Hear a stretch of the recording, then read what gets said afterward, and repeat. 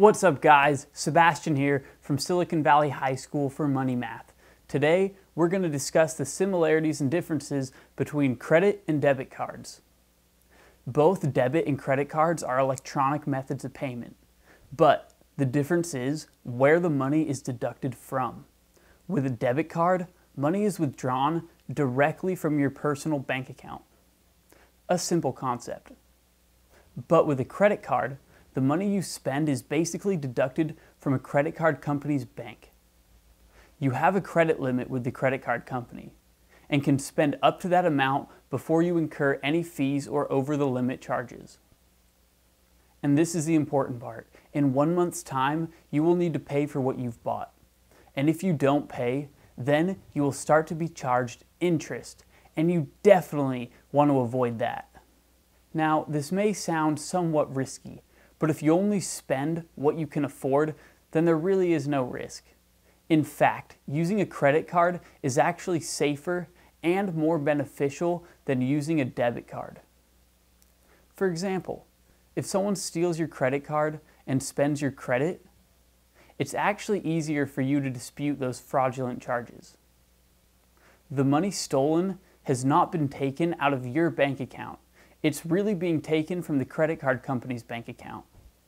Don't get me wrong, it would still be a problem, but not as bad as having your money taken from your bank account directly and having to fight to get it back.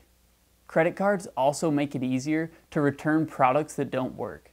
If the store you bought the product from won't refund your money, you can go back to the credit card company and report a problem with the product. The credit card company deals with the complaint and refunds the purchase. This can save you a lot of grief, and it gives you some protection when buying from unknown companies. Some credit cards also offer insurance on your purchases. For example, if your cell phone gets stolen, you can take it up with your credit card company. Actually, my cell phone got stolen, and the credit card company replaced it in full. They also offer insurance on rental cars, which can save you money, because you won't have to pay for insurance through the rental car company. Unlike debit cards, many credit cards accumulate rewards the more you use them.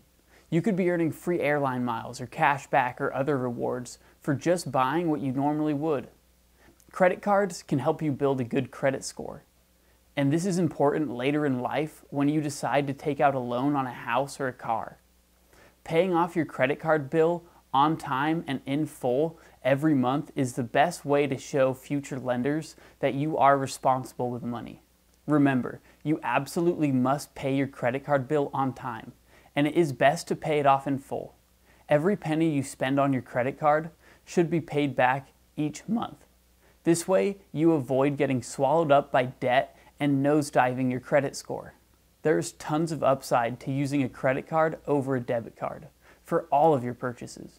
Just use your credit card like you would a debit card and never spend more than you can afford. Remember to find out what rewards each credit card offers and pick the one that offers you the best incentives. It really pays to read the small print. Until next time, signing off.